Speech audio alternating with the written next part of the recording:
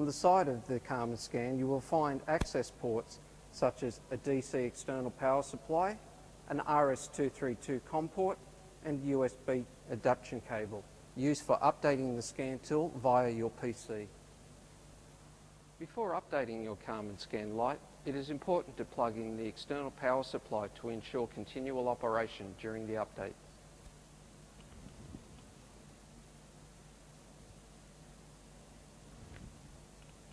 Next, connect the USB cable to the side of the Carman Lite.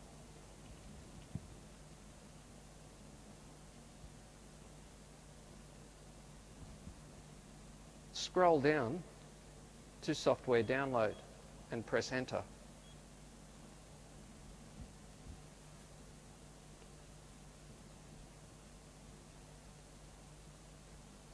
Open your Carman Scan Lite updating software on your PC. On the right-hand side of the screen, you will find the software currently installed on the Carman Lite. Tick the software you wish to update and delete from the Carman Lite.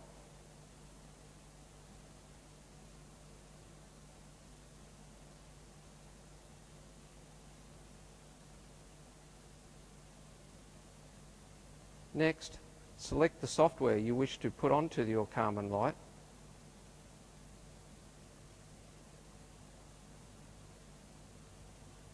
and click Copy. Confirm by pressing OK, and this will update your Carman Lite with the latest software available.